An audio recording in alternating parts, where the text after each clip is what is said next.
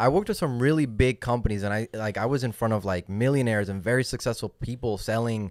Wow, how far you fallen in front of us. Yeah. And now he's doing a podcast. Now you're doing a podcast. I was with two miserable Puerto Ricans.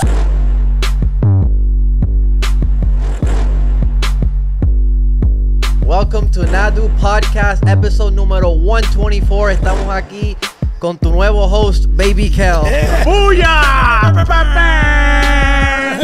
Kermit Gonzalez, Pedro Lima.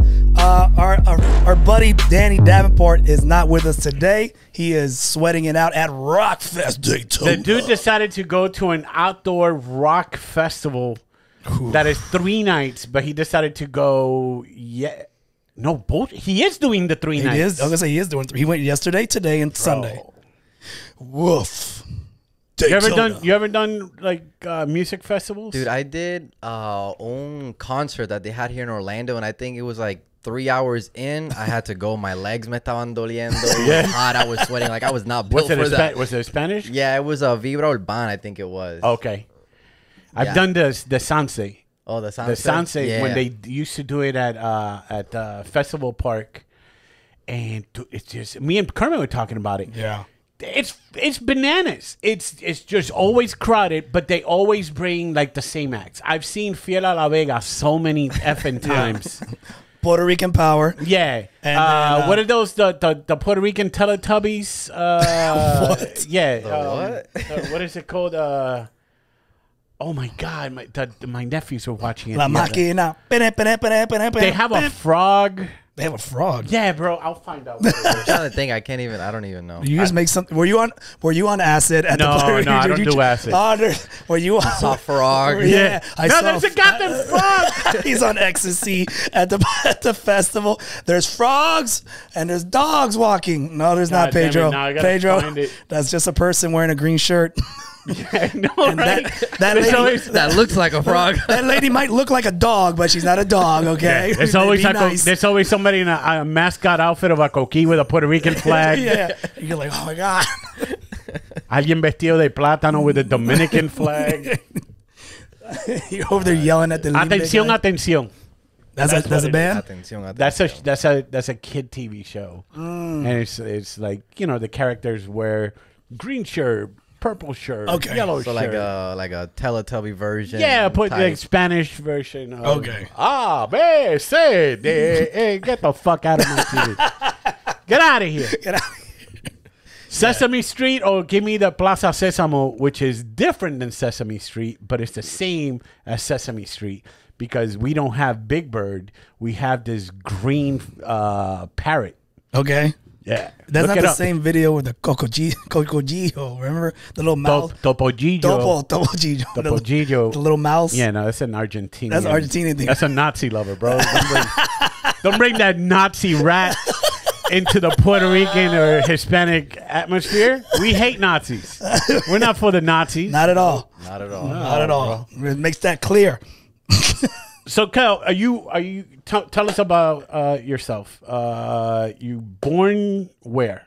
Miami. You were born in Miami. See, I told you, bro. Hey, bro. Yeah, welcome to the club, bro. You were born in Miami. Okay. Americanized Puerto Rican. I was born in New York. He was born in El Paso, Texas. Texas. Yeah. Damn. Okay, that's pretty much like New York, Florida, Mexico. Mexico. Yeah.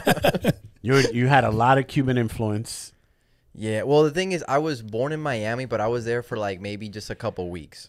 Okay. So So is your mom like partying Calle Ocho and just said, it's time to go? It's literally like, yo creo que they went there, she had me, and then just went back to Puerto Rico. Oh, okay. So you grew up in Puerto Rico? Yeah, I grew up in Puerto Rico. It's just, I was born in Miami, but in reality, I was like raised in Puerto Rico. Yeah. Okay. I was born in New York. I was raised in Puerto Rico.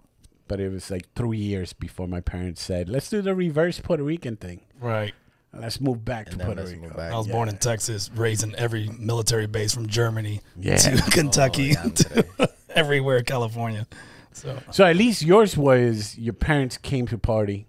They had you. They had me. Pa atrás. Vamos pa atrás. Yep. And I was there. I was in Puerto Rico till about 14 before I came over here. Okay.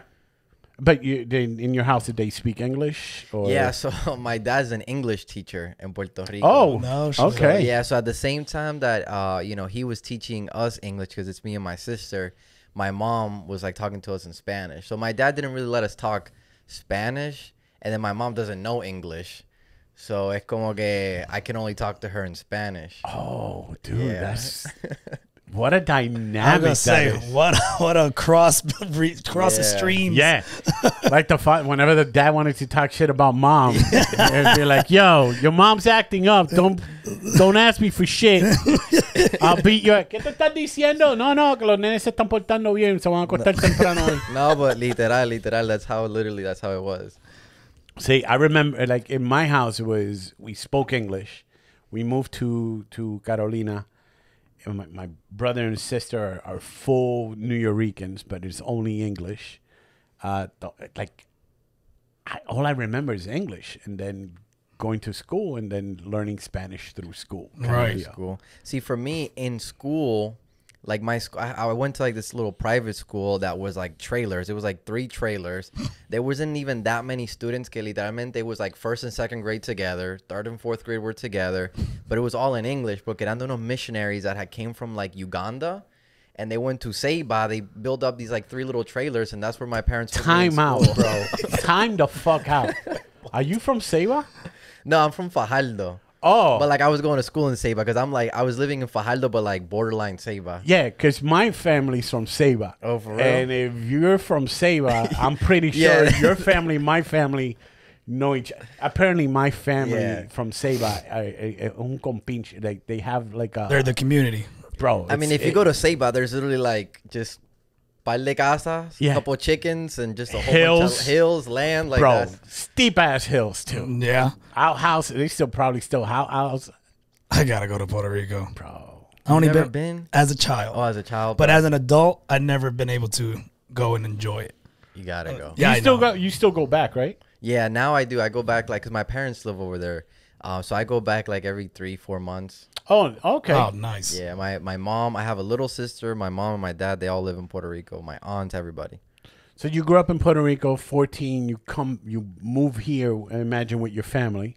Well, I moved over here with my mom and my older sister, and then my barely just been born little sister. My dad se quedó allá trabajando, but he would come visit us like once every 2 months, once a month, whenever he could. Yeah, he said, "Hey, these kids need an actual building. They can be graduating from 3 trailer homes. I can't be having my But it's funny because Fucking diploma comes in a mata de plátano here. Congrats. no, but after I was in that school, I never went to an actual middle school, and I've never shared this to anybody, but I was homeschooled for like middle school. Oh, so So check this out. I go to this trailer park school, ¿verdad? Which is like barely any kids. Then I am homeschooled for like middle school, and then I come over here for high school, which everything is so different. I think I'm buildings and stairs. You're like, am I in a mall? What is this? I go to the high school and I'm thinking like this is like some shit out of a movie. Like this is high school music. Like they got a football, and then I think I'm a little bit I think I'm social, but in reality I'm like socially awkward because like who was I interacting with during those middle school years? Like who was your first friend in school? the other non-speaking English. No. This is very important because my first friend when I started is ninth grade. Ninth grade, my first friend was this white heavy metal rocking kid, and I swear to God, looked like Danny. Had a little dirt stash and stuff like that, and we bonded over Metallica. Okay. Because in Puerto Rico, you either tú eres cocolo or rockero, and I was in the rockero side. Okay. So we bonded off that. That was my first friend. That was your first friend. Yeah. So who is your first friend? My first friend, Wei Cheng. Wei Cheng, like the China Straight. literally could speak English, Spanish, and like 4 dialects. But when I'm telling you, he could speak Spanish like como puertorriqueño, like Orquesta de la Luz. Yeah. He's one. He's what do they call him? Jesus Christ. Multilingual? No, my dad has a word for it, and it's probably really bad. Hey, but if it comes from your father, yeah, I'm just gonna let that go. No, but yeah, he was like my first friend, Wei Cheng Chinito. my brother's first friend was this Vietnamese kid that didn't speak any English, any Spanish, but he would just follow around with my brother, and they would just they'd still have fun and play and stuff like that. And I was kind of like, how the fuck how you guys communicate? Sign language. Yeah, dude. Like, toys. I can't remember my first friend. I know your childhood got kicked out. I got kicked out of mine. Yeah. Damn, that's sad. All right, moving on. Moving on to people with friends. No, he lost his childhood in a karate tournament. Oh, for real? Yeah, he got kicked in the head. And I lost my memory of my childhood. So I remember everything up to my middle school. I was like 8th grade and on, but everything else is fuzzy. Who is your friend when your memory came back? I know. Who is that first? Yeah, friend? who's that one? My Ninja Turtles. Wait, which one? Which one? Mikey. Okay, Mikey. He understands me. Yeah. I don't remember. Jesus Christ. I don't remember my first friend. Really? Yeah, that's bad. Like, I remember my first friend from kindergarten. And it's weird. He even moved down here. You keep in contact with him? I don't keep in. I mean, if are you Facebook friends? If we talk, we can catch up memories, and we're cool like that. That's wild. Like, I don't have to keep in contact with somebody to keep that friendship membership kind of deal. Like, you know, if you stop talking to somebody and then 3 months later you talk to them, it feels like you just nothing. Yeah. But I feel like you can only do that with like certain people. Yes. You know what I mean? Like certain people you can, and others it's like, oh, I haven't talked to you in 3 years. Like I don't even know who you are, or 3 months I don't even know who you are anymore. Yeah, those are called my friends that kind of went off the deep end. They're just doing their own little thing. So show up 6 years later. Where you been? I was out, and then you find out he was arrested on some he's arrested. Very suspicious charges. Yeah, and you kind of be like, delete. I have a couple of those. Yeah, bro, delete those, bro. Trust me, they're gone. Yeah.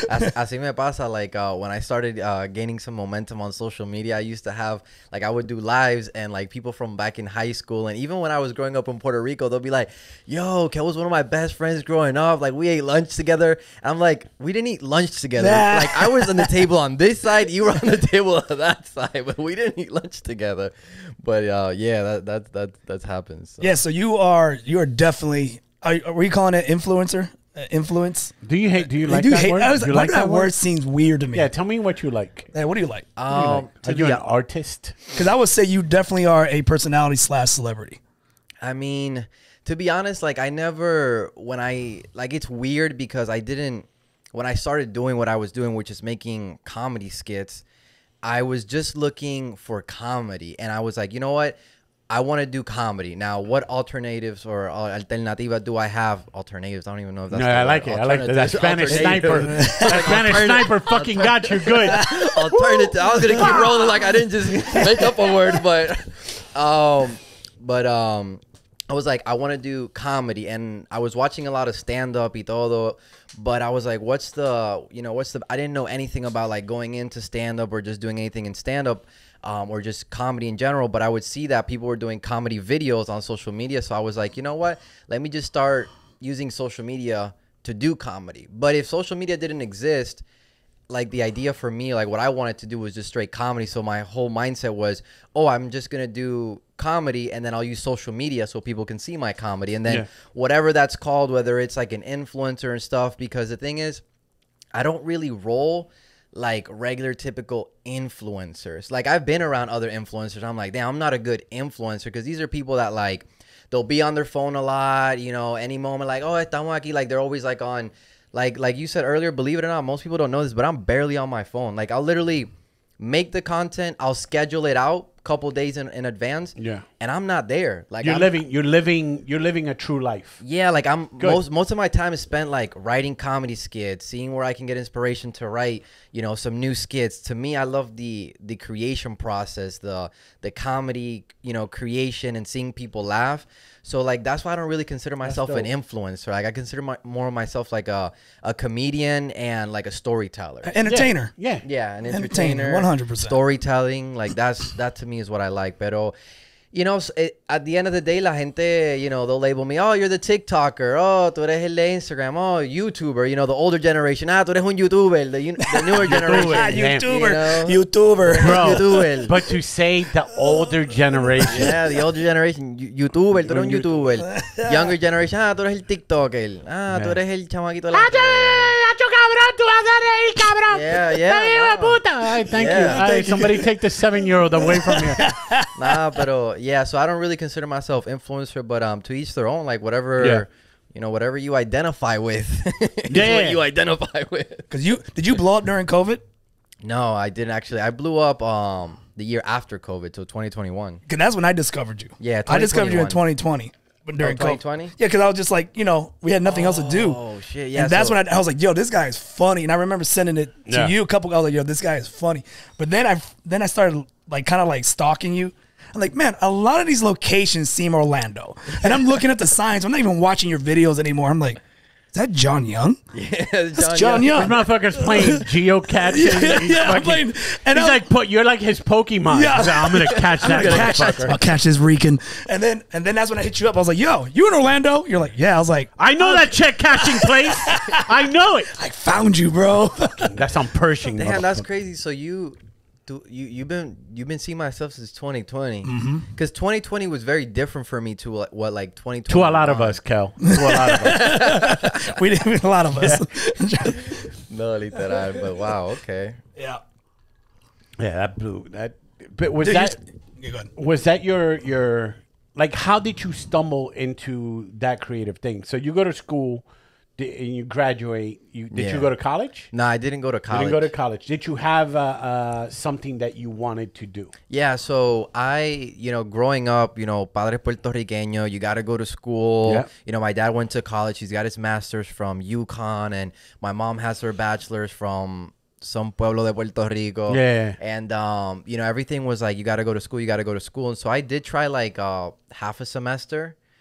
And it just wasn't for me, and then I just dropped out. It wasn't for you because you didn't know what you want to do? Nah, I just I remember the story pretty much goes, I was in math class, and I'm listening to like one of these motivational podcasts. And I think it was Les Brown was like, or was it Eric Thomas? One of those motivational guys was like, if you're not doing what you love, you are literally committing spiritual suicide. And I was like, oh shit, I'm committing spiritual suicide. So as soon as I heard that, I literally got up and just walked out of class, and I never went back.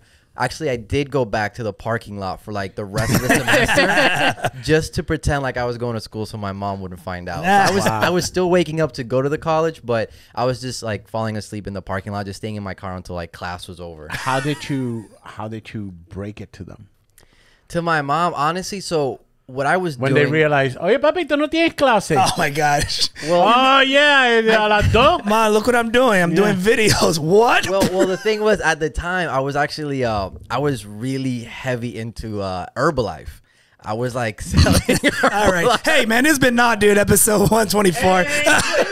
Yo, I'm over here spilling stuff most people don't even know. But dude, when I'm telling you, like, I was heavy into Herbalife, like, I know you're kind. I know you're kind. I know you're kind. So I was like, I was brainwashed, like heavy brainwashed. So I was like, and Herbalife is like, oh, you don't got to go to school, like you can make this into a living. So I was like, while I was supposed to be in school, I was just like going around college on the campus and like trying to talk to people about joining Herbalife. And this guy is the Jehovah Witness of supplements. Oh my gosh, bro! I hey, can I interest you in your better health? Yeah. So what's it do? Hey. Yeah. No. I also like. Did you have your pitch? Do you remember your pitch? Yeah. What's the pitch? Sell us. Sell me some Herbalife. I don't even remember. Man. Oh, come on! It's been so many years. Like, no te bochones, dale, just I was like 18. I can't even remember, dude. It was such a while, but I was just going to college campus. I think I'd be like, Did you have a demographic you would target? Or you look at the fat people and be like, yeah. That's my But guy. All right, there you go. Come on, pitch. Tacho. I swat that shit like King Kong. okay, you know, you could. I was kind of like, you know, when you see those like animal videos where it's like, you were looking for the wounded gazelle. I'm looking for the wounded gazelle. I'm like, oh, man, ese gordito ahí. That's my next victim. And you know, I'd invite them to like a free fit camp. Like, hey, you know what? We're doing like a free fit camp if you want to come. It's called a gym. You know? Yeah, but you know, we disguised it. We'll give them a jump rope. Go ahead, let's see how many you can do. Now, hey, this is what I want you to do. I'm going to give you just a week of Herbal Life. Try it. And when you come back, you're going to double that. Well, we start off with 3 days. I would give them a 3-day trial. Of course. You know, le daba los 3 días, and you know, and then from there they would be Tecatero. Esto un tecatero. honestly, I would get people to drop like, I don't know, like 7 pounds in those 3 days, and I don't even know how. Yeah, because those pills are fucking eating the inside of you. You're selling them. So I'm like, you know, and I'll be like, and I like, for example, if I would see somebody that, like, I never lost, like, yo nunca fui gordito to lose weight. I was really scrawny, and then I like built a whole bunch of muscle. Yeah.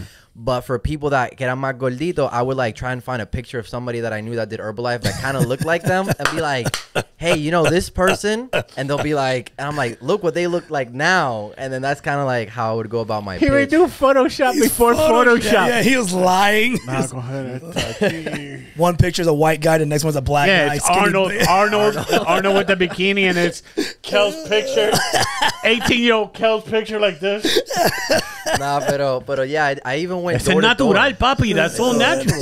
Con los supplements, no, but I even went door to door, dude. I went door to door just like trying to sell these 3-day trials. I was at the light, a las luces aquí from Apopka.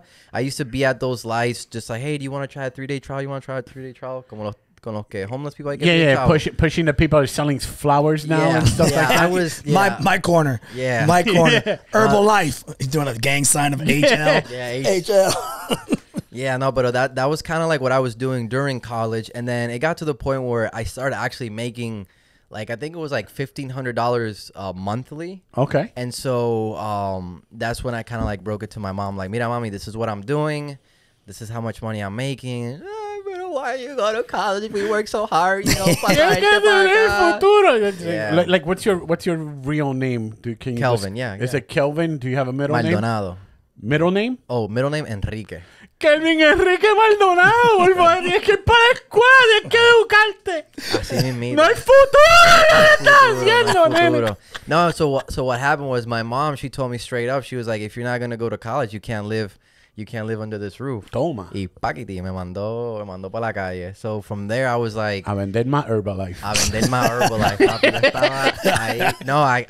Bro, I Supplement kid you king not, over I kid here. you not, bro. I was literally like, get kicked out to the streets and be like, hey, it's time to sling some of these Damn, supplements. he got kicked out to the streets and not even selling real street shit. just some powder, pero literal. And then I was just like, from there, I was like living from place to place, you know, crashing at friends' house until I found like this place in Craigslist. And everywhere I would go, bro, I would bring me containers that Herbalife everywhere, just trying to sell them, literal. You were just renting from house to house. That's infiltrating to be like, this works for me, Herbal. Another client.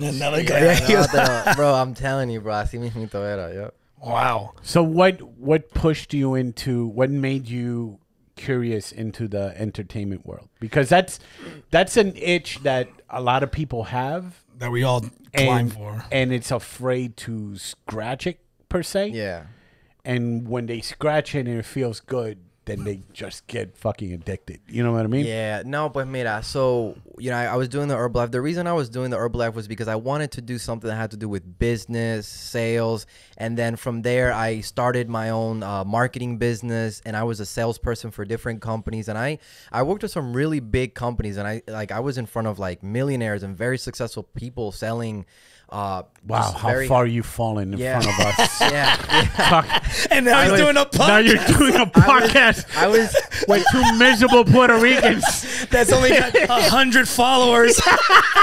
This son of a bitch got 151K. We're over here. Hey, follow, subscribe, please. And me and Danny are like, yay, we just want to quit doing this shit. Don't follow us. I just want to make enough to pay the water bill. No, but en ese tiempo, like I was doing very well for myself. I was like maybe 20, 21. And I started my own company, and I was making really good money just myself, getting all these clients. And that was like my life. I was just a salesperson. Yeah. And you were always an entrepreneur, kind of. Yeah, I was always an entrepreneur. Yeah. I worked for timeshare. I even got my real estate license. I was in car sales. Like almost every. God damn, dude, you did every slummy fucking job. I was gonna say, Dan, you went slummy. Yeah, there is every like when it comes to sales, like I was that person over the phone. I would like outbound calls trying to sell you like vacation packages. I worked at these little tiny ass call centers that one day I remember I was there for like a month. I showed up one day to work, boom, everything was gone because it was like fraudulent stuff, you know? Oh, I used to work in one when I worked at the hotels. Downstairs was one of those timeshare things, and we could hear the arguments because they didn't get paid that week. And you would hear them, fuck you. And we're like taking phone calls. We're like, no, engancha, let's go. That was like one of the most fun jobs because, man, like all different kinds of people. Dude. You would get all different kinds of people, and I was crazy on that phone. Yo cogía ese phone y I would just. Did you have a voice? I would have every kind of voice. Like if I would get people from Gatlinburg, I'll be like, "Hey there, Mary, how are you doing today?" And then if just anything. And I remember I had this Indian lady on the phone, and I just started using like an Indian accent y todo. And then she was like, "I have to talk to my husband," and I was like, and I went crazy with that call. But they loved me, and I made a lot of money. I mean, I was making like $2,000 a week just with my legs popped up, ahí con el teléfono, just talking BS. Did you ever have somebody in the call center that sit with you and you guys were like that was your buddy and stuff? Yeah. Were you trying to make each other laugh? Yeah, well, the thing was like it was like a game. I'll be like, you know what, ma'am? Like, I totally get it. I wish I could lower the package for you, but you know what? Let me go ahead and get my supervisor. Now, listen, I'm a little bit new here, and can you just kind of let him know, like, that I'm doing a good job? Like, I would really appreciate it. Like, this is me, like, a year into that job, and then I'll put my homie on. He'd be like, hey, this is Sean with Westgate Resorts. I just want to find out first before we continue. Was Kelvin doing a good job? And then, like, this was just, like, us going back and forth. I would be his manager. He would be, like, it was just crazy, We used to do that. We used to also play the game 5 words, and they'll be like, write 5 words, and in this phone call, I have to use those 5 words. So it even got to the point that I work for the power company, and my buddy, I'm taking Spanish calls, and he wanted me. I go, yo, let's play give me a word. What word do you want me to use? And he goes, espétaselo. I'm like, you want me to use that? So I'm telling this lady, no, señora, tiene que bajar la temperatura de su aire acondicionado porque si no te van a espetar un bill. And I'm like, dude, we used to play that game all the time. Or just long ass words that made no sense. I was gonna say just random words. And you just gotta incorporate it in there. Just check it out. And that's how you would kill time at a call center. Yeah, dude, I could never work at a call center. It's I honestly like I feel like anybody that can work in that environment, at least in some of the most toxic environments that I worked at, it felt like you're dead inside. Literal, pero at the time. Good point, Kermit. At the time, había salido la película de Wolf of Wall Street. Oh, so at the time, like that movie had just came out, so we were so young. You're thinking about like some girls doing blow off their butt. We were like, como que era como que this could be us. No, literal, selling penny stocks. And then we were like 21, so es como que pero so I was doing all that, but never in a million years if you ever told me, oh, why don't you do like acting? Why don't you do comedy? Why don't you? I'd be like, are you crazy? And then it wasn't until I'm not fucking going. Yeah. I'm not fucking going. No, but even I think around 2019, I wanted to make like he's doing Wolf of Wall Street. I'm not fucking leaving. I'm not fucking leaving. I'm not fucking leaving. I didn't even catch it. You know, I you was did. like- That's why I was laughing.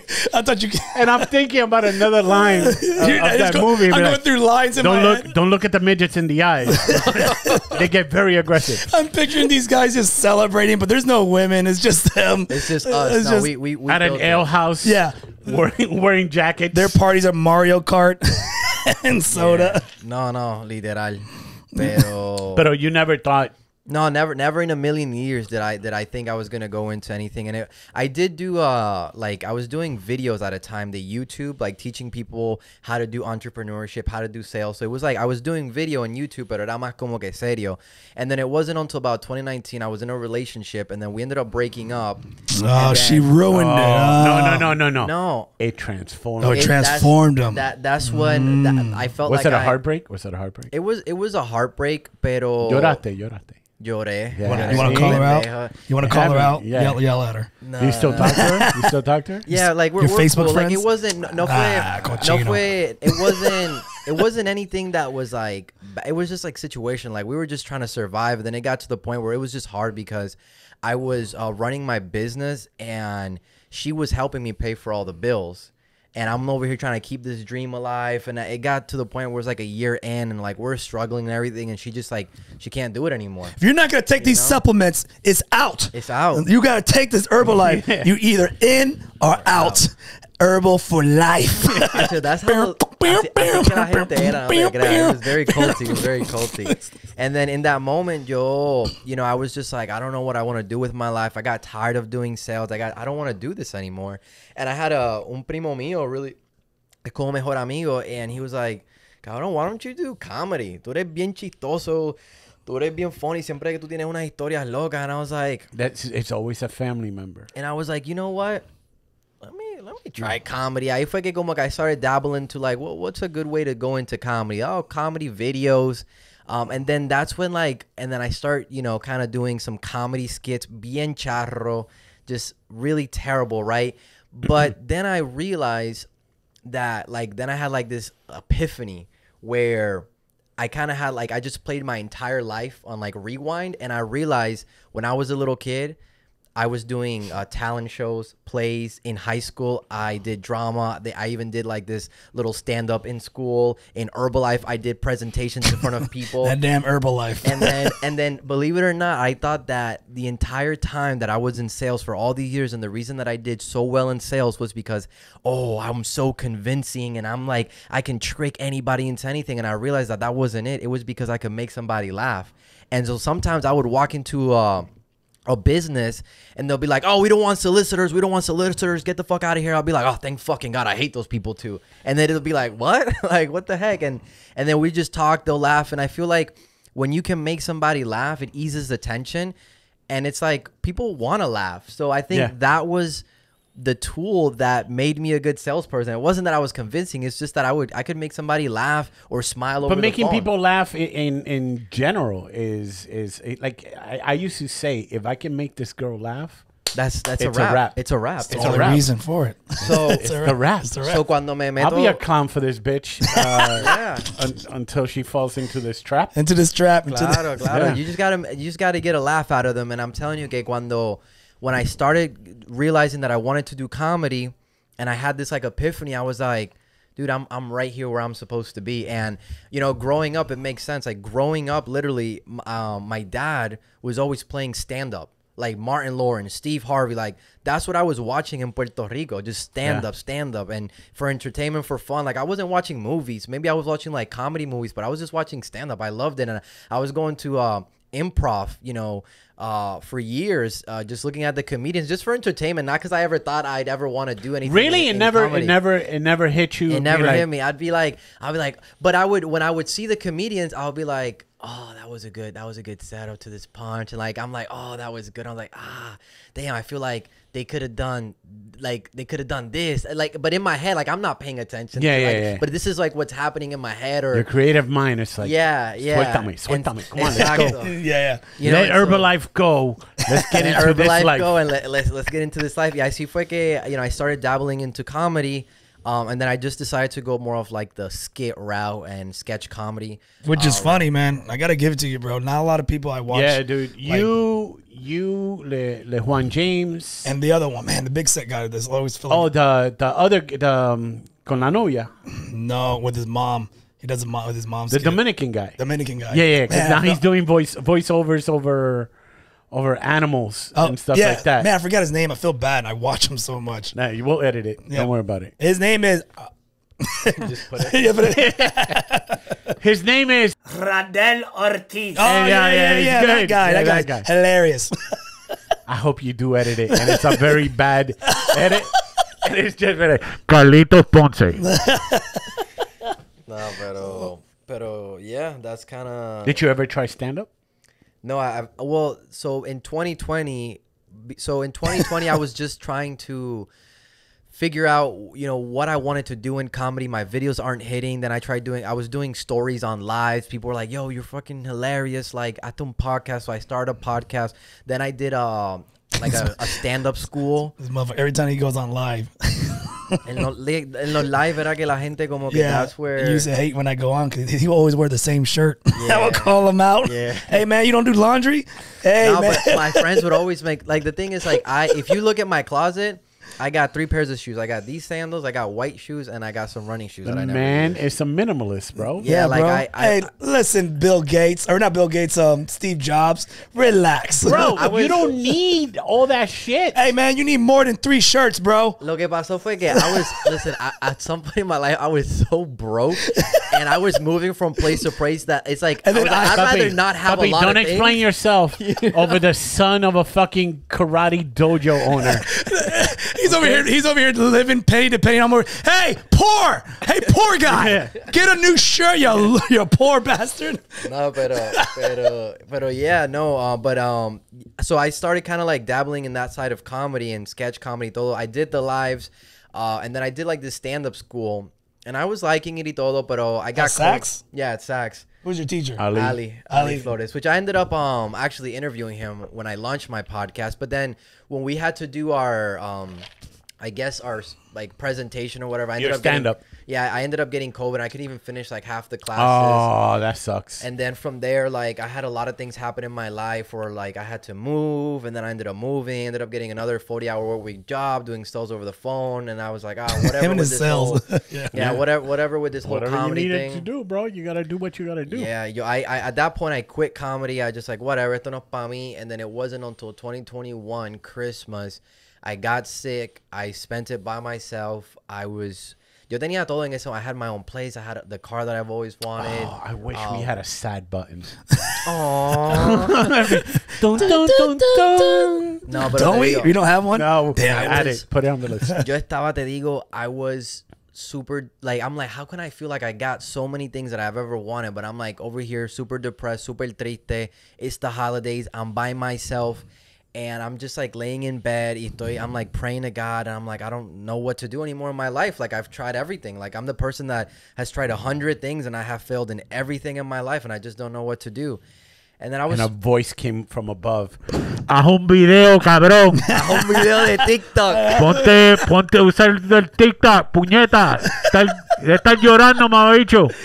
I heard that voice and I was like, está bien. And then I grabbed the phone.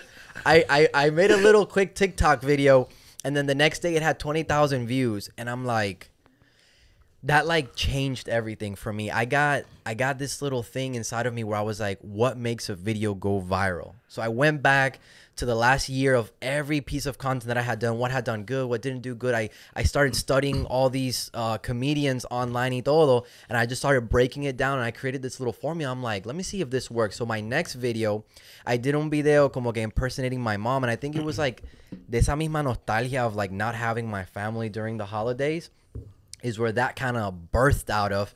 And I made this video, and it just took off. And then I made another one, took off, and then from there every video just seemed to hit and go viral with that same formula every single time. And then at the time I have a cousin that trabajaba in Hollywood. She's worked on sets like 13 Reasons Why. She worked on the set of Gotham. Yeah. She came over here because, todavía she wasn't able to go back to Hollywood, and she stayed at the house that I was staying at too, because we had a whole bunch of rooms. And for that time frame, she was out of a job. She saw that I was trying to learn She to fucking film. helped you fucking how So to she taught me how to set. film, how to do different camera angles. So I had like a film school in like 3 months. She taught me everything that I could learn, and then I mixed it with like the comedy and learning how to do a setup and punch and how to create just a story. And there's as a comedian, that there's jokes and like the way you position things to see if people grab onto it. That's the same thing that I would do with the videos. And like sometimes people would laugh. People would be like, "Oh, dude, you left your tags on the shirt." Ha ha ha ha. And I'm like, that was placed That's out there. Kermit, Kermit fucking just correcting stuff. Yeah, that's me with my my spelling. I do that on purpose. I do that. Yeah, I misspell words. But there's apparently there is people do that for engagement. Really? For engagement. Yeah, they'll misspell a word, and people, they concentrate on being the grammar Nazi.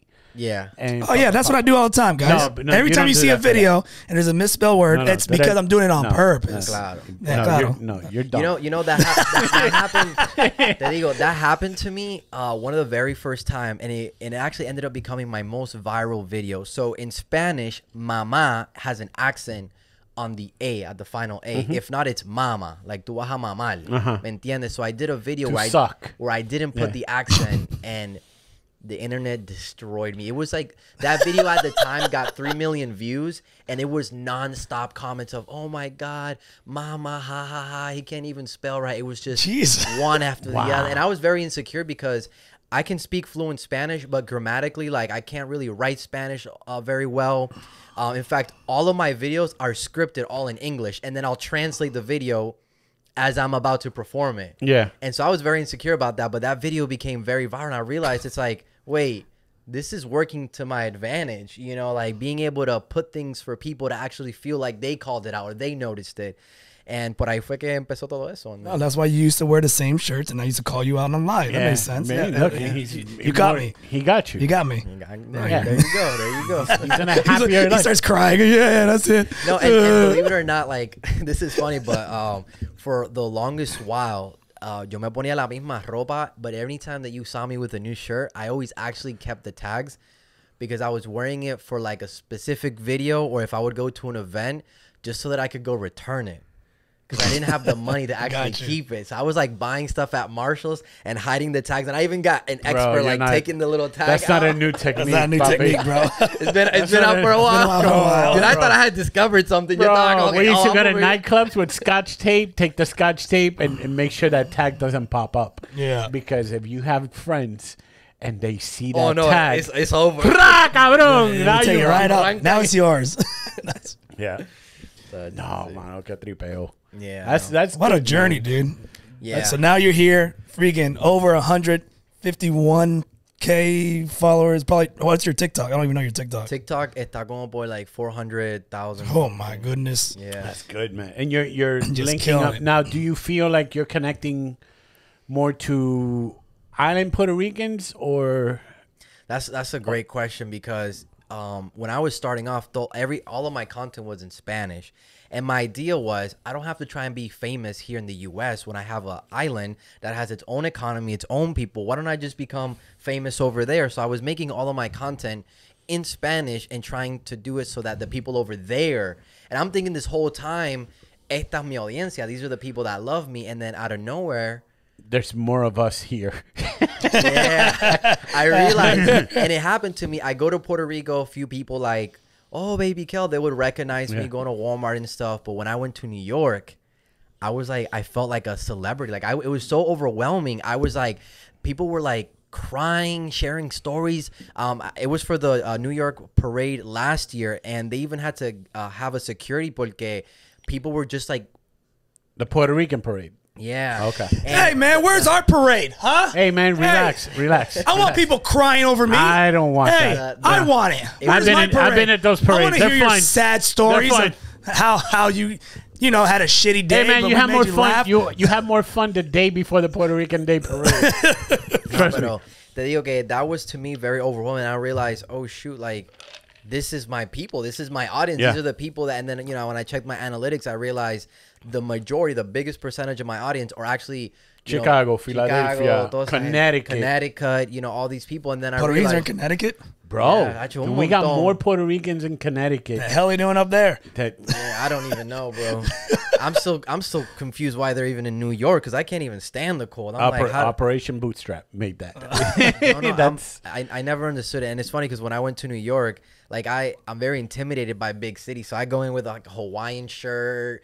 Yo estoy así, literally, I'm dressed something like walking through the Bronx. Yeah, and I'm seeing just people eyeing me. I go to the subway, and I remember there's like toda esta gente, and there's like random como que homeless people just like talking solo.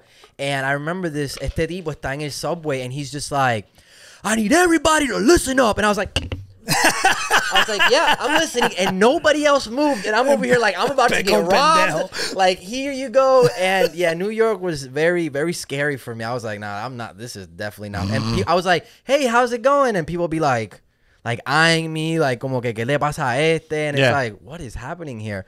Pero definitivamente, my content, because it's, my content has a lot to do with like cosas que hacen Latino, Puerto Ricans. Yeah. When you grow up over here. Reminiscing kind of thing. Everybody has that grandmother. Yeah. Like you have that video of Grandma Day, #1.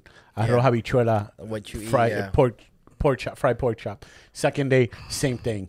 It repeats. But it's porque, growing up over here, you grow up with so many different cultures that you want to represent yours. When you grow up in Puerto Rico and everybody's Puerto Rican, it's not a flex being Puerto Rican. Flex, like, it's not anything you have to be proud of when everybody's the same. But when you're over here and you have Mexicans, black, white, all kinds of Russians, todo tipo de gente, that's when you realize, like, oh, people want to be prideful. Like, when I moved over here, yo salía con una novia that she had a Puerto Rican comforter, a Puerto Rican hat, Puerto Rican shirt, Puerto Rican socks. This girl didn't even know Spanish. She never even went to Puerto Rico ever in her life. And I'm like, ¿qué es esto? Like, what is this, And I think... shamed her? You shamed her? You shamed her? I shamed her. He dumped her. He dumped her. That's how you dumped her. No, because there's not... It's like that thing que existe where it's like, Like, I was born in New York, right?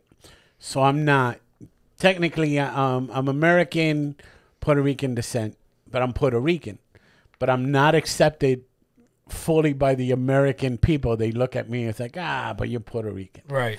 But in Puerto Rico, it's the same thing. I think you had that the girl from Chicago. From Chicago, I was just thinking about that. And I bonded so much with that.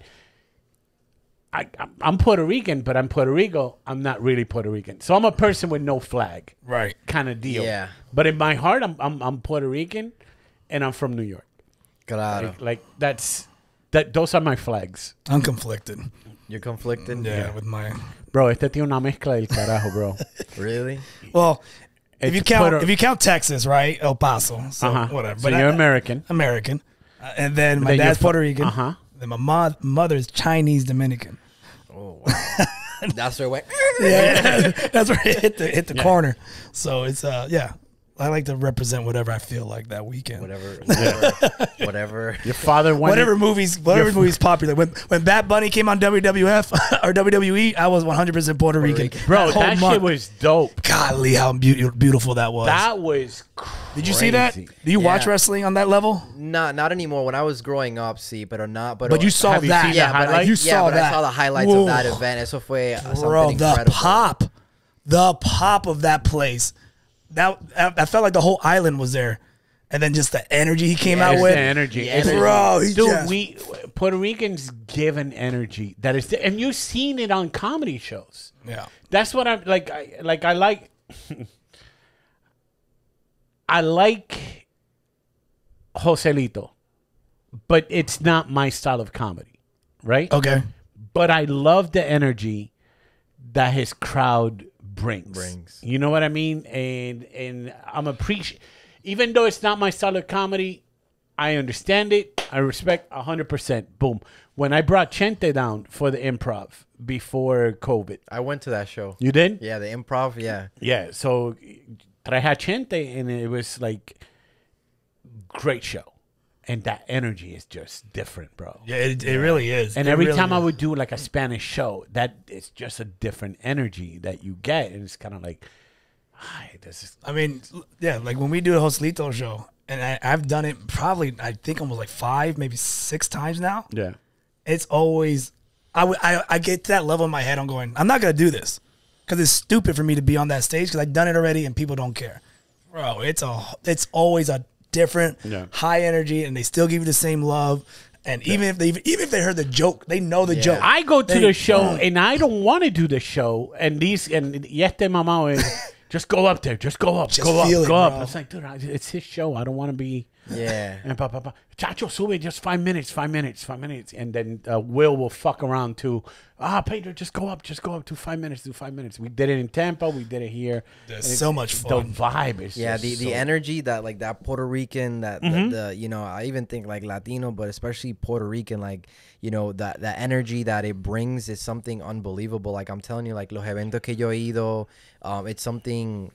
It's incredible. Like I don't even know how to put it into words. And then to see that in WWE, I think WWE was like, "What is this? Yeah. You know, ¿qué es esto?" Like they didn't realize the diamond they had. Yeah, like they was just like, whoa, wait a second. Todo gringo, oh, money, big time, money. Big time. But I didn't even know they didn't even go. Well, how many years has it been since they did that event in Puerto Rico? It's been a while. At least 13 years and they plus. Did it, and they just did it at the Coliseum. Yeah, they did it like some like whatever. They it wasn't can't even do an it event. in a stadium yet because they don't have like the high value stadiums that we have here. You know what I mean? But and you know what's even crazy about that, and which people I don't know a lot of people understand. They didn't lose power. They didn't lose power. Yeah, they didn't lose that was power. amazing. That was amazing. I was waiting for but I bet you WWE brought like fucking generators. They took him back too, cabrón, and they don't even leave it there for him. Yeah.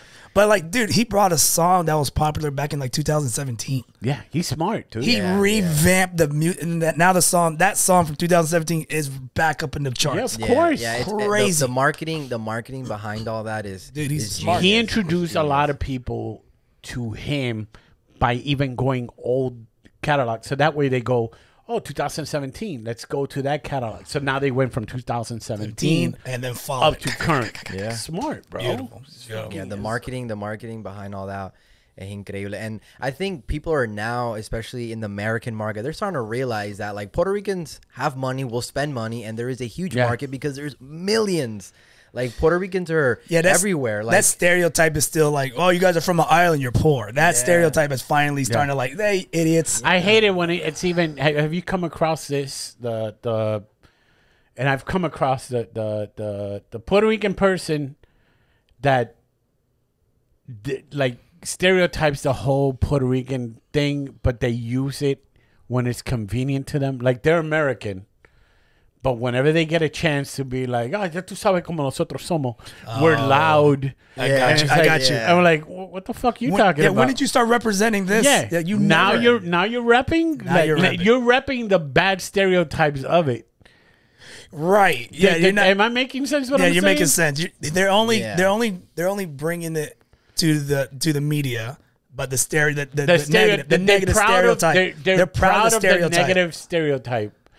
And it's the same with black people. And say, you know how black people are. You're late. I'm like, what are we doing like here? The one joke I hate the most that I hear all the time, and a lot of Puerto Ricans do it, and I don't know why, is, I was pulling up and I saw the Honda Civics in the parking lot. I know there's a bunch of Puerto Ricans. Shut up. We don't need bro.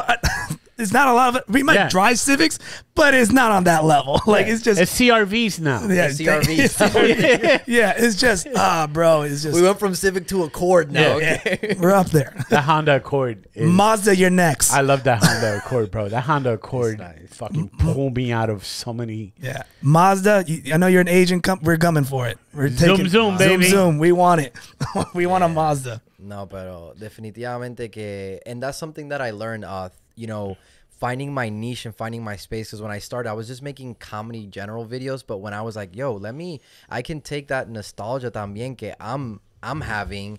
And then I feel like that's what was connecting people to my content. Because not only was it funny, relatable, but it brings me a little bit piece of growing up or seeing my mom. Like I get messages where it's like, yo, my mom passed away in 2019, but I feel like, you know, you keep her alive through your videos. Oh, that's gotta hit. That's gotta hit. I have a lot of those comments or DMs, and I printed them out and I put them in my bathroom, and I have them there. So when one day I don't feel like filming, I go into that bathroom like, okay, you don't feel like filming, right? Like just because you don't feel like it, but like look at this. These are people that you've moved and stuff. You know that are, and so I think that definitely, and you know, to be able to represent está super cool. But what happened was that it went from like just Puerto Ricans to Brazilians, Mexican, Colombians, and it's like, oh, we also grew up like this, and even like black, like my masseuse, she's black, and she'd be like, Kelvin, I don't know what you're saying in your videos, but you're so funny, your expressions, and like I understand what the video is about, and that's when I realized like this is thank you. no, this is like beyond, esto es como que beyond just, you know, this is what I relatable to. So, you know, okay, otras culturas. And then that's when I started using more of like Latino, because it's like, oh, it's not just Puerto Ricans, like Latinos in general. And you bond to that whole thing. When did your family started talking back to you? After they kicked you out? So it was probably when that first video hit 20,000. Mira, vi el video.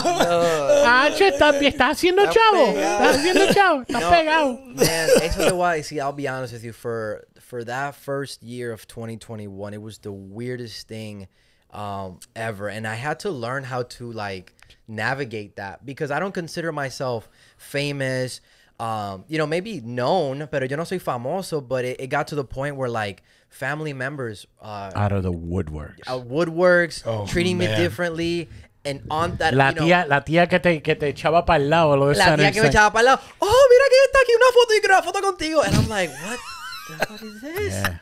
¿Qué es esto? Like, you know, and yeah, so me and my mom, you know, después de par de meses que ya me votó, después, you know, we started talking or whatever, but still, like, even throughout making videos, you know, my family was like, oh, I was always the black sheep. Kelvin es el loquito de la familia. He's just going to do whatever he's going to do. We still have hope for him. Yeah. And they have a savings account for his bail money. Savings account. No, yo soy esa familia. And to this day, my parents are still sometimes a little worried, but now they've seen, and they saw it when it didn't come from me. When like I was with my dad in Puerto Rico, in Isabela, in like the most rural area you can find in Isabela. I'm at a Walmart and I'm there, and I'm with my dad, and it's the first time somebody stops me and it's like, yo, can I get a picture? And my dad's seeing this, and my dad's like, what is going on here? Carajo te estás haciendo. Yeah, estás vendiendo droga que te conocen. No, papi, yerba vida. Pero yeah, that started to happen.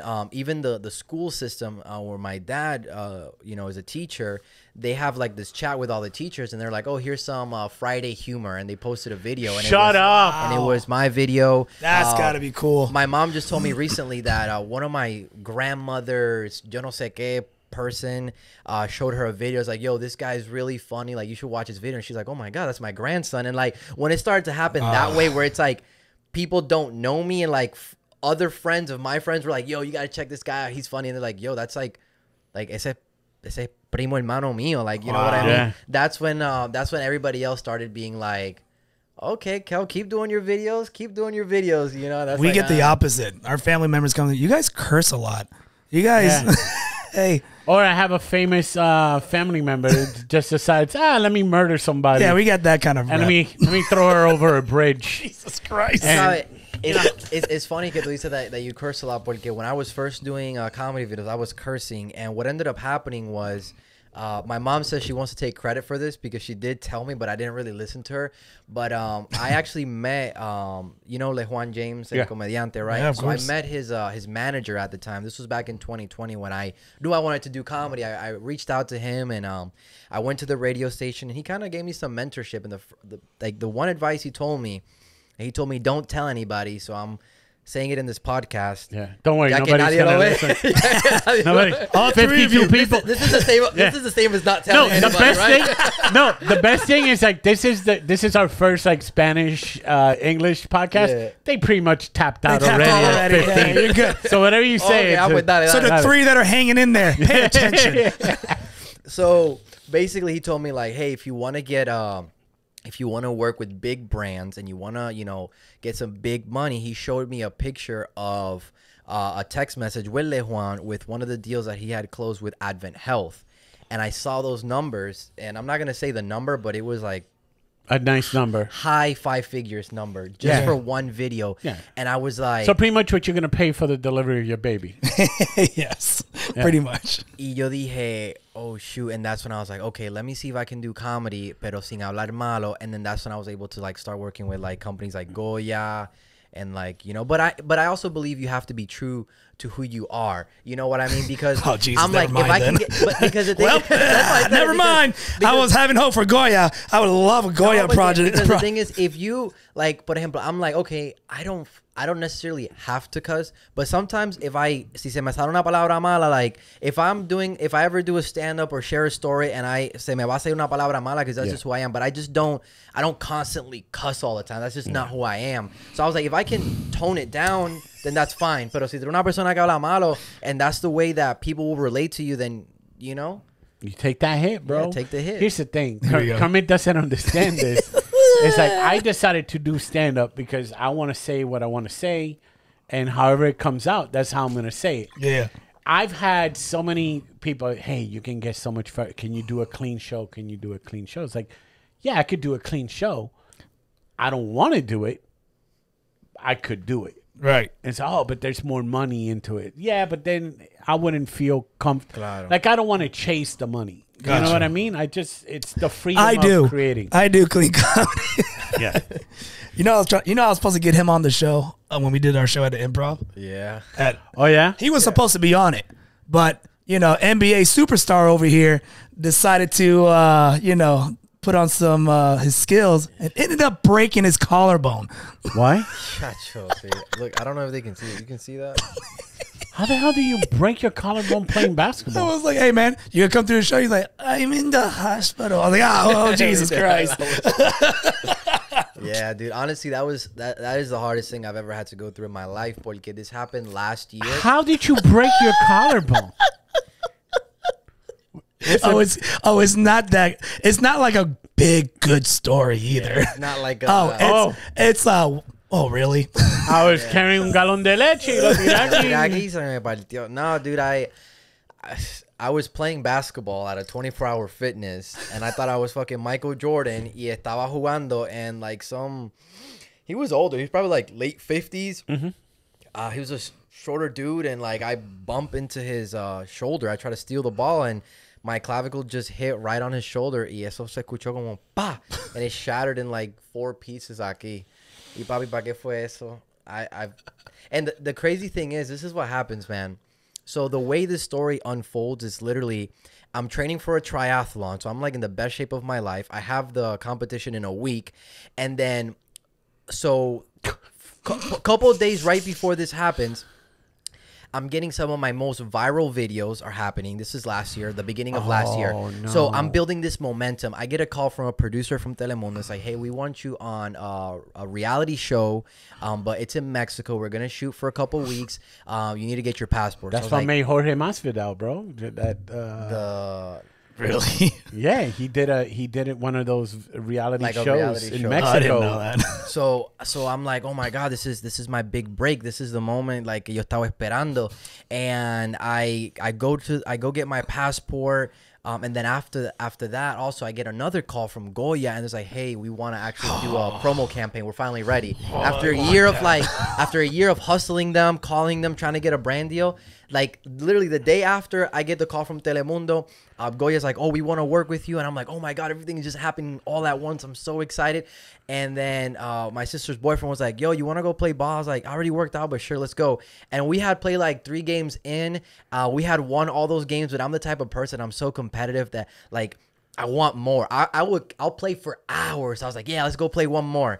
So I remember I posted a video during we won the game.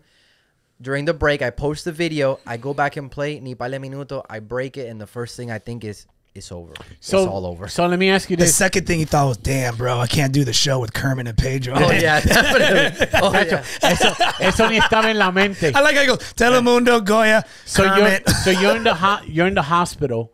How long did it take the nurses to calm you down from all the crying of all those opportunities? Just flush down the drain. Dude, honestly, I was in shock. I was in shock. I was in shock for a while. It's like for that moment, I felt like somebody shot me, and like I died. And the next 8 months, it's like I was in a trance. Because I spent, this was me, around for at least almost 4 months straight. This was me, así in a chair, sleeping like this, laying here.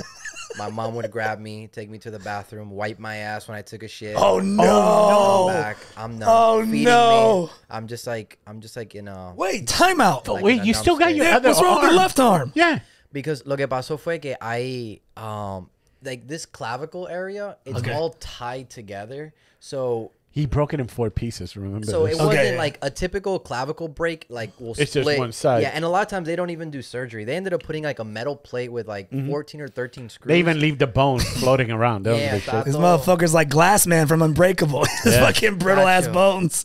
y qué pasa? So I'm there, and you couldn't use. You can't, like, everything moves with it. You don't realize how your clavicle, like, going like this with my left arm, I'm moving my right clavicle. How long was your mom wiping that ass? She was wiping that ass for like 3 months. Oh my God, Mom! You are a saint. I'm 26 now. I'm 25-year-old fucking manganzón, así, just like, mommy. That'll just. Did you get to the point? It's like, I don't want to even eat. Don't want to eat. I don't want to so I don't want to go to the bathroom. Yeah. So I constipate. So this is what happened. I constipated tomándome los Percocets. That shit constipates you too. Yeah. So I was constipated for like 2 weeks. And then I go to the bathroom, bro. I push so fucking hard que esta vena se me brotó. And I'm feeling like I'm about to pass out. And you almost had an aneurysm, bro. He almost broke his other Cabrón, just trying to take not other collarbone. He almost burst his jugular. I leave the bathroom. I'm talking to my mom, and the vein around here in my head is like getting really big, and my mom's like, "Are you okay?" I'm like, "Yeah, but I'm starting to feel so good." So she had to take me to the hospital, and then even after breaking my clavicle, I ended up in the hospital like multiple times after that because of that situation. Then I had a situation where I went vertigo. So for about a full month, that's the worst. Everything was dizzy. And then after that, I started having issues with my hands. So the nerves in my hands, this was like maybe 6 months after. The nerves in my hand, I couldn't close my hand. Oh my God. And I'm still recovering from that. I couldn't move. I couldn't grip anything. How the fuck are you, bro? You have What a a great story. support system. Great support. Because I would have. You would have come up. You would do that for me. I would have what? Help me clean my Papi, culo, bro. yo te engancho de aquí. I'll be like, hey, it's over, Kermit. Don't worry. I'll raise your kid. Y te dejo guindando así, dando vuelta. I'll do the podcast with you still hanging. Yeah. No, but I'll tell you that the toughest part was like, I have failed so much in my life de todas las cosas que yo había hecho. And when I finally have momentum, when I'm finally realizing what I want to do. When you see that yeah, it just all stripped away from me. But let me tell you, I learned so many beautiful things about myself. And like just throughout that process, I wouldn't not go through it again just because of what I learned. And let me tell you, like throughout that time is when I started like picking up a book, de stand-up. And I started like reading stand-up. I was reading about God, and I feel like during that process, like I grew my faith, and I'm like, you know what? Everything happens for a reason. Yeah.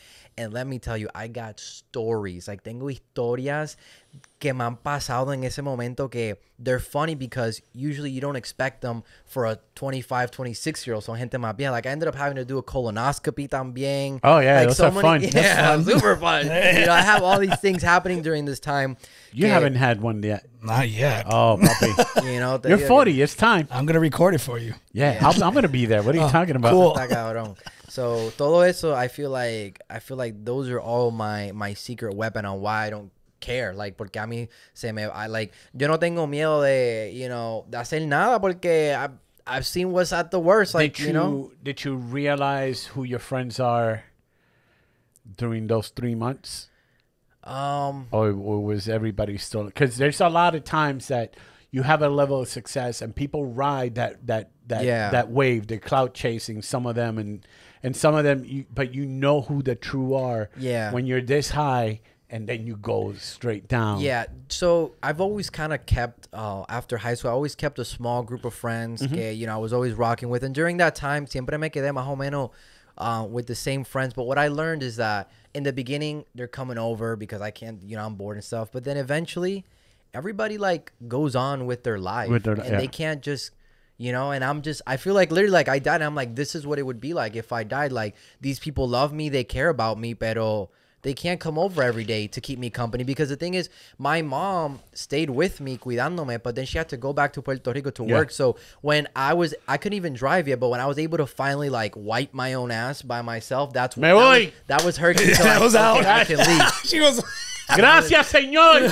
Te lo prometo. That's exactly how she was. She's like, yo te quiero, pero estoy cansada. Wow, bro. What a saint. So, durante ese tiempo, you know, I spent months just by myself at the house. And, like, it's easy to go crazy. You know what I mean? Pero, you know, that's when you learn. And I realized the art of being truly present and not worrying about... I was always the person... You know, they talk about how, like, yeah, you know, you want to have goals, but are you present? And I even realized, que a veces, when you're taking a shower, you're thinking about what you have to do after you take a shower. Yeah. But in that moment, I'm taking a shower, just can't do anything. Like, there's nothing in my mind. I learned to truly be present. I learned to find... You got to call people. Funny. The thing is, like... That's what I do. Like, in the shower. He calls you when he's... Call them in the FaceTime. shower? Bro, FaceTime. El cabrón este will call you, you want me to do that for you? I can do that for you. He'll cheer you up. I'll cheer you up. Shampoo. Hey, Bobo. Man, I'll call you. I'll FaceTime you. I got you, bro. Don't even say less. Yeah, bro. Say less. I got you. You gotta FaceTime your boys. I'll FaceTime your boys. That's when you know who your boys are. I got you. Yeah. I'll hit you Don't show them. You don't gotta show them your whole thing. Just upper. Just upper. Yeah, I got you, bro. Give him a little. he's like, I'm gonna change my phone number. No, pero te digo que eso para mí fue, it's even weird talking about it because I haven't really thought about like esa etapa. Yeah. Pero when you can find the funny during those moments, man, like you realize que life, you can't take it too seriously. Eso fue lo que aprendí. Okay. It's also like the way like the universe, like I believe in the way the universe works. Sometimes. Oh, do you? I do. I really do. Like that whole, I know it sounds like a nightmare with the whole, but maybe you doing the show in Telemundo wasn't your calling. It wasn't the time. It wasn't the time. That's maybe what my mom that's says. like the universe like, yo, I'm gonna help. I know it's gonna be extreme. Good luck not wiping your ass for 3 months. But there's a Puerto Rican phrase that to this day I still use. Si es pa ti, es pa ti. If it's for you, it's going to be for you. 100%. You know what I mean? 100%. So, no, pero yeah, eso fue yo creo que lo más difícil. And to add to that story really quick, I spent all these months, and the most beautiful thing is that all these other Hispanic, Puerto Rican pages, they're resharing my old videos. Yeah. Just to kind of keep me alive in social media. My mom's freaking out. Everybody's like, this guy. Because the biggest fear that somebody has on social media when you're posting content is to stop posting content because you think people will forget about you. You're dead. Your account, social media, like, las redes funcionan. You got to be consistent. And so I always had this belief that I'm like, yo me decía, I'm motherfucking baby Kel. Like, I got this. I can make a viral video cuando se me paran los pelos. Like, whenever I want to, I can do this. And my mom was worried. She's like, people post something. I'm like, Ma, I can't. The week that I finally felt better to film again, to post, that week I filmed my most 3 viral videos in the same week. I grew like 20,000 followers in 2 weeks. Look at that. The first week after months of not having made any videos. It's because I had... Did you explain to people, hey, I was playing basketball. I destroyed my... Yeah. You do lives. Yeah, hacía lives y todo. Have you come across in the era of people chasing the algorithm, have you come across people taking your bit? Como que taking my bit? Let's say you got your grandmother bit with the chancleta, whatever. This person's doing the same exact bit. Verbatim. Yeah. But it's just the guy. Or the rice bit with the ketchup. I'm just doing it. Yeah. Shot by shot.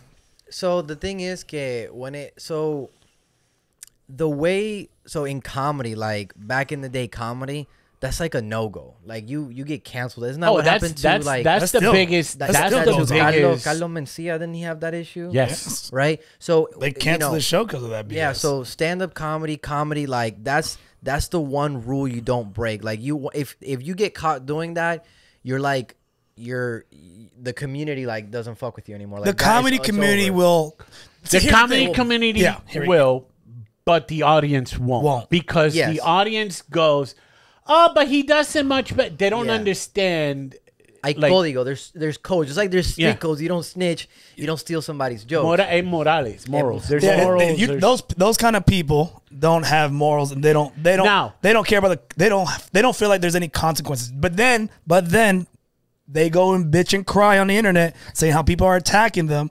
But then here they are doing the same joke Yeah. of Richard Pryor And there's or parallel whoever. thinking. There's parallel thinking. There is. Yeah. Because you and me, all three of us were Puerto Ricans. We can all relate. Even the people that watch your videos, they can relate with that. Claro. So you have the story of your grandmother. I probably have a similar story of my grandmother. He probably has a different grandmother, but similar story. Claro. It's whoever puts it out first kind of deal. You know what I mean? Like I've seen videos that people put it out first, and I'm like, que jodienda. Claro. I No, should've- and I'll even tell you just recently, I have a good friend. He also makes like Hispanic type of videos, and he did a video about like Latina moms when it comes to therapy, and I filmed my video the day prior, but my video was a little bit longer, and then he posted his the next day, and I'm like, shoot, I still posted mine, but anybody could easily be like, oh, he copied him, but it's Yeah. like, no, because I filmed mine yesterday. But the thing is, when it comes to like, you know, stand up comedy, like I've learned just through reading and talking to like stand up comics, esa es la cultura de when it comes to stand up comedy, right?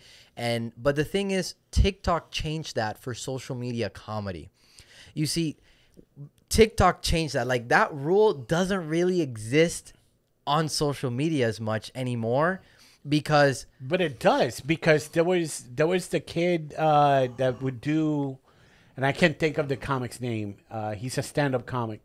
It was him, and then it was him, but as a little kid, and they just take his audio out and TikTok, and people are just lip syncing what he Claro. wrote and what he did. So you're still stealing. yeah, but the thing is, with TikTok, the community.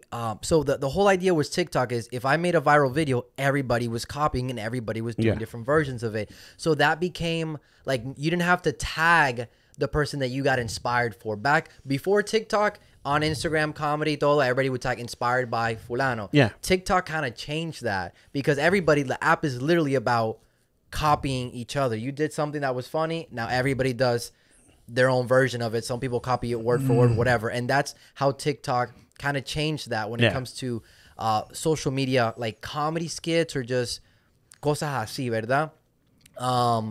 And so in that space, you would see it a lot where, por ejemplo, if a bigger social media comedian ripped off somebody that didn't have a lot of followers videos, and then they're seeing that, you know, they're loving this guy and, oh my God, that video was hilarious.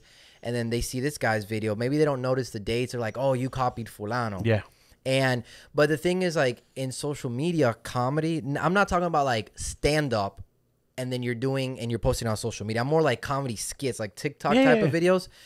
Is very different because everybody literally, like, everybody can, like, so many people rip each other off that it's happened to me. Like, Yeah. I just recently had a video de los latinos despidiéndose, and I guess some Brazilian girl did the exact same video in the exact same poses, and a whole bunch of people were tagging me because I'm a bigger creator than her, and I'm just laughing. I'm looking at it, and I'm like, oh, she did a great job. Like, I generally So don't. it's more of a you know, Homage. You consider it like an homage. homage yeah, or like, like it doesn't to me. I want their heads.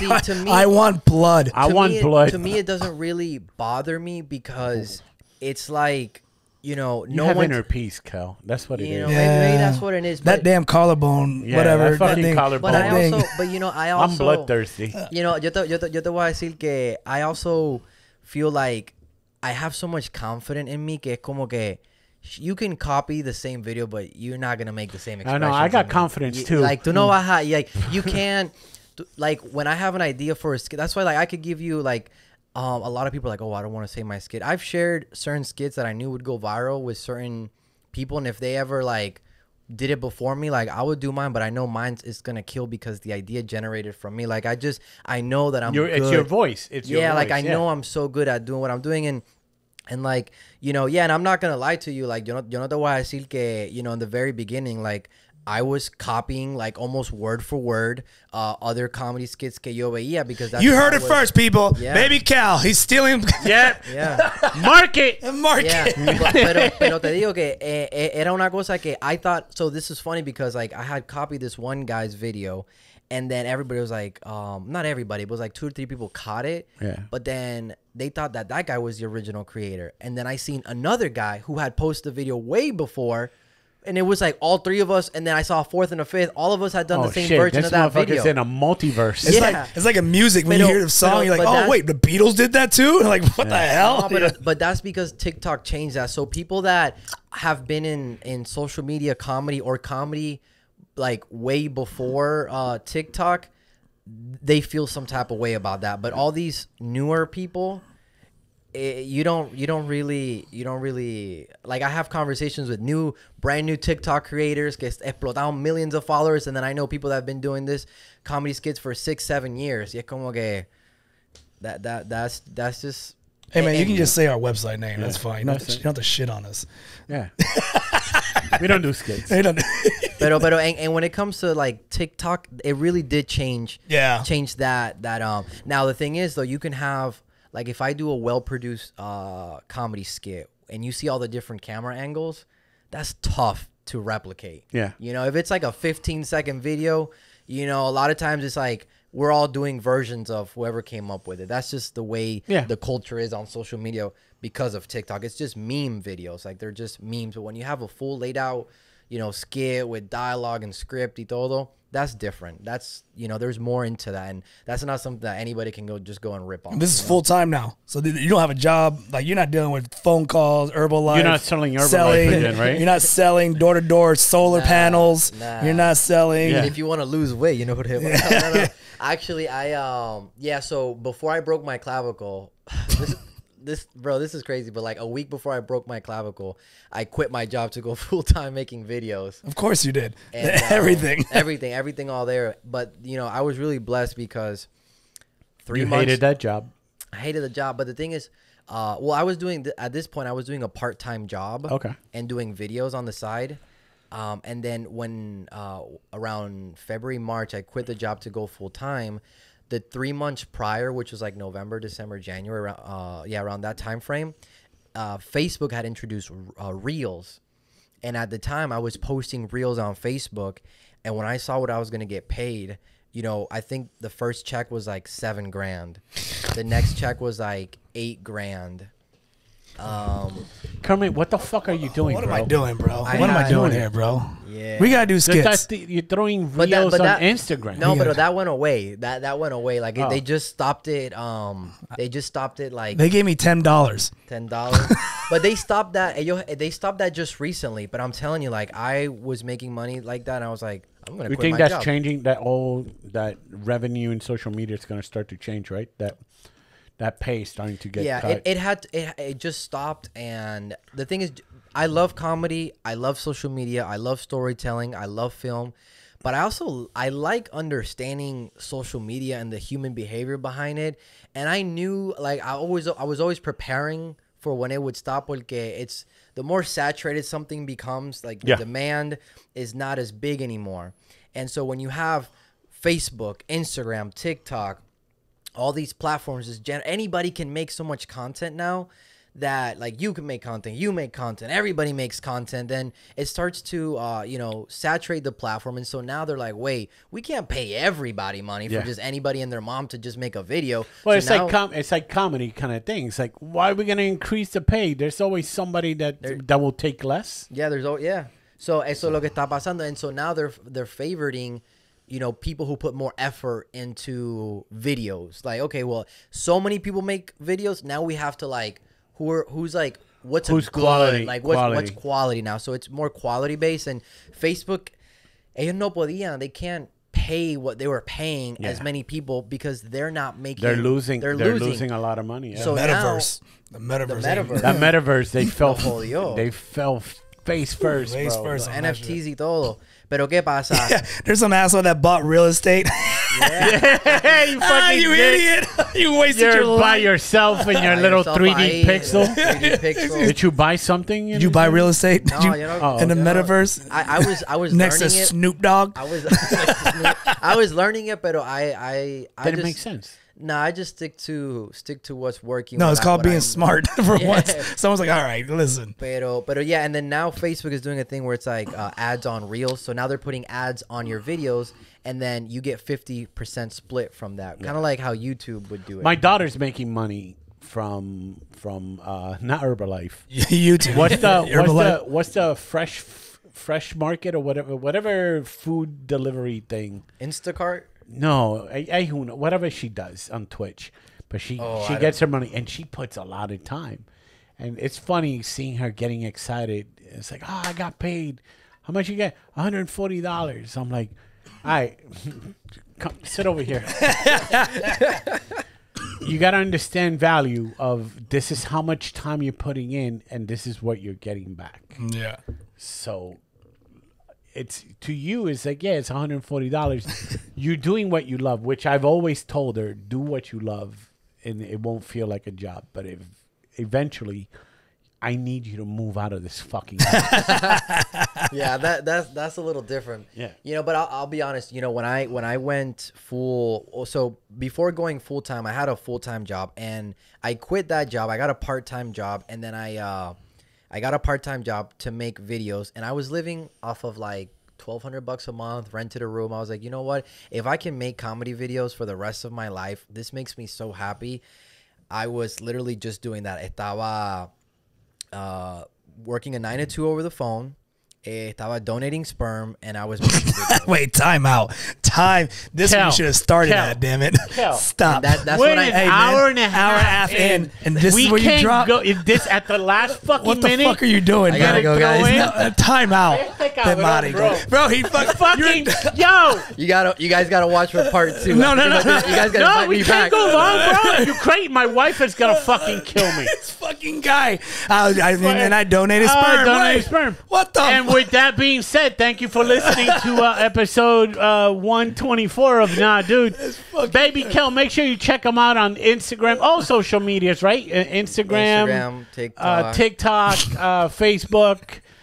Make sure you follow us on nahdude.com. Follow Kermit Gonzalez. Make sure you like, subscribe, unsubscribe, subscribe again. Tell 2 friends. Buy some shit from our shop. If not, I don't give a shit. I don't make money off that. No, we don't. But we would like to see you guys rocking the gear. Hey, announcement coming up on next episode. We'll let you know where the next stand-up gig is at. It just got set up.